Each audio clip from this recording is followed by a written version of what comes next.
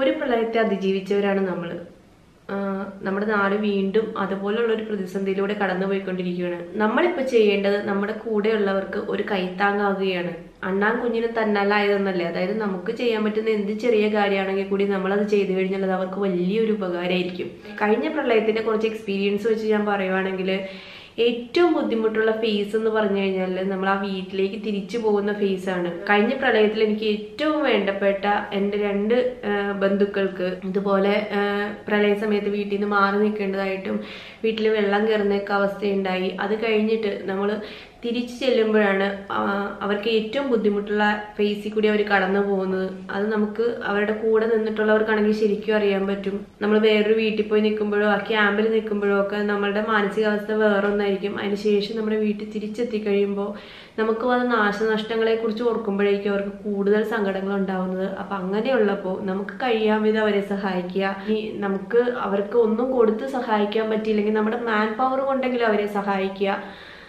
നമുക്ക് ഏറ്റവും അവർക്ക് ആവശ്യം, നമ്മൾ കൂടെ ആവശ്യമുള്ളതെന്ന് പറഞ്ഞു കഴിഞ്ഞാൽ അവർ വീടുകളിലേക്ക് തിരിച്ചു പോകുമ്പോഴാണ്. പക്ഷെ ആ സമയത്ത് നമ്മൾ ശ്രദ്ധിക്കേണ്ടതായിട്ടുള്ള കുറേ കാര്യങ്ങളുണ്ട്.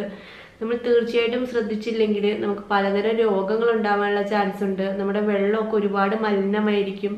അതിൻ്റെ കാര്യങ്ങൾ കുറേ ശ്രദ്ധിക്കേണ്ടതുണ്ട്. അപ്പം എൻ്റെ കുറച്ച് എക്സ്പീരിയൻസ് കഴിഞ്ഞ പ്രാവശ്യം ഇങ്ങനെ നമ്മുടെ കുടുംബത്തോടൊപ്പം നിന്നപ്പോഴുണ്ടായ കുറച്ച് എക്സ്പീരിയൻസ് ആണ് ഞാൻ ഷെയർ ചെയ്യാൻ പോകുന്നത്. അപ്പൊ അതിൽ ഒന്നാമതായിട്ട് പറയാനുള്ളത്, നമ്മളുടെ ഗവൺമെന്റും അതുപോലെ ആരോഗ്യ പ്രവർത്തകരും നിർദ്ദേശിക്കുന്ന പോലെ ഡോക്സിസൈക്ലിന്റെ സിംഗിൾ ഡോസ് മരുന്ന് നിങ്ങൾ എല്ലാവരും കഴിക്കണം. അതായത് വീട് ശുചിയാക്കാൻ പോകുന്നവരും വീട്ടിലേക്ക് തിരിച്ചു പോകുന്നവരും ഒക്കെ കഴിച്ചിരിക്കാൻ വേണ്ടി ശ്രദ്ധിക്കണം. പിന്നെ ഭാവിയിൽ ഉണ്ടാകുന്ന രോഗങ്ങളിൽ നിന്ന് നമ്മളെ രക്ഷിക്കാൻ വേണ്ടിയിട്ടാണ് അവരത് കഴിക്കാൻ പറയുന്നത്. ഒരിക്കലും അത് കയ്യിൽ പിടിച്ച് കഴിക്കാതിരിക്കരുത്, അത് തീർച്ചയായിട്ടും കഴിക്കണം. ഇനി നമ്മൾ ഒരു കാര്യം ശ്രദ്ധിക്കേണ്ടത്, നമ്മൾ തിരിച്ച് വീട്ടിലേക്ക് ചെല്ലുമ്പോഴത്തേക്ക് എവിടെയും മലിനജലമായിരിക്കും. നമ്മൾ കിണർ വെള്ളമാണ് യൂസ് ചെയ്യുന്നെങ്കിലോ അല്ലെങ്കിൽ വേറെ എന്തെങ്കിലും വെള്ളമാണ് യൂസ് ചെയ്യുന്നെങ്കിലോ ഒക്കെ മലിനമാക്കപ്പെട്ടിട്ടുള്ള വെള്ളമായിരിക്കും.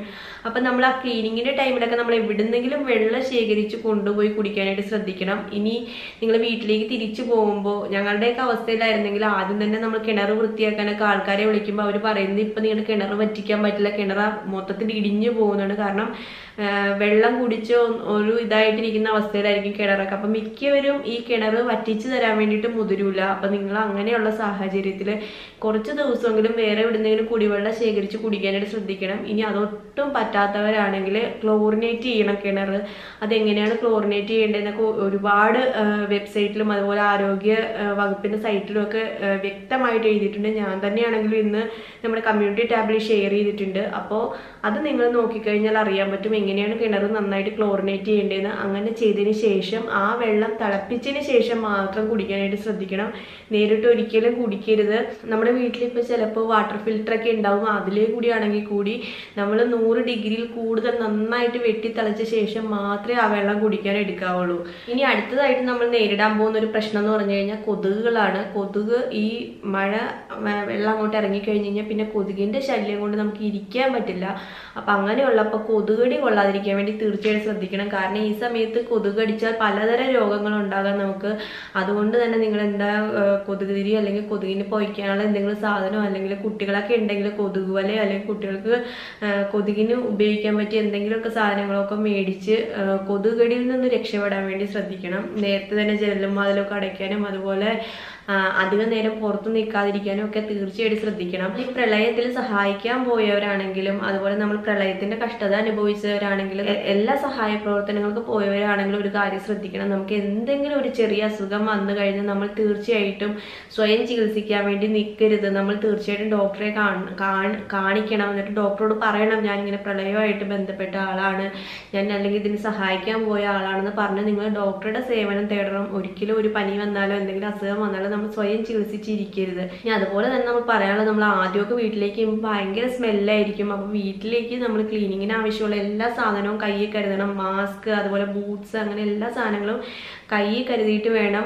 നമ്മൾ ക്ലീനിങ്ങിന് വേണ്ടി പോകാൻ വേണ്ടിയിട്ട്. ചിലർക്ക് ആ മണമൊന്നും ഒട്ടും പറ്റുന്നുണ്ടാവില്ല. നമ്മൾ ചുമരിലൊക്കെ സ്മെല്ലാണെങ്കിലും അതുപോലെ വീടിൻ്റെ ഉള്ളിലാണെങ്കിൽ ഒരു വല്ലാത്ത സ്മെല്ലായിരിക്കും. അപ്പോൾ ആ സ്മെല്ലൊന്നും നമുക്ക് ഒട്ടും പിടിക്കുന്നുണ്ടാവില്ല. അപ്പം നിങ്ങൾ ഈ ക്ലീൻ ചെയ്യാൻ പോകുമ്പോൾ ഈ കാര്യങ്ങളൊക്കെ പ്രത്യേകം ശ്രദ്ധിക്കണം.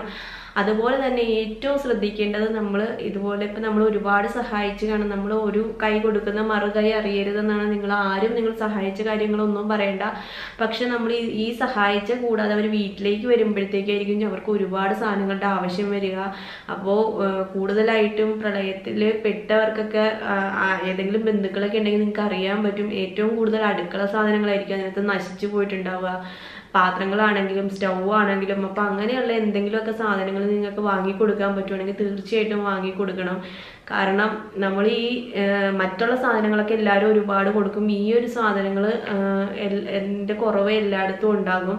അപ്പോൾ നിങ്ങൾക്ക് കഴിയാവുന്ന എന്ത് ചെറിയ സഹായമാണെങ്കിൽ കൂടി അത് അടുത്തുള്ള കളക്ഷൻ സെന്ററിലോ അല്ലെങ്കിൽ ഇതുപോലെ സന്നദ്ധ സംഘടനകൾ ഒരുപാട് പേരുണ്ട്, നമ്മൾ കൊടുക്കുകയൊന്നും വേണ്ട. അവരുടെ ഫോൺ നമ്പറിൽ വിളിച്ചാൽ അവർ വീട്ടിൽ വന്ന് കളക്ട് ചെയ്ത് കൊണ്ടുപോയിക്കോളും.